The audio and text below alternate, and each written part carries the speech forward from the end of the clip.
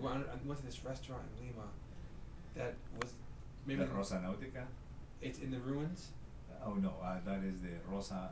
So the idea is that the healthier your lifestyle in terms of eating, exercising, maintaining a good weight, and avoiding known carcinogens, then the better off you are in terms of avoiding cancer. That's what we call prevention of cancer. So if you eat everything but small portions and you prefer fruits and vegetables and eat at least 5 to 8 or 5 or 9 servings a day of fruits and vegetables. If you exercise every day for 30 minutes, if you avoid cigarettes, you don't let people smoke in front of you, and if you see your doctor before you get a symptom for a checkup, then you will be really taking care of yourself because you are doing prevention and early detection of the condition.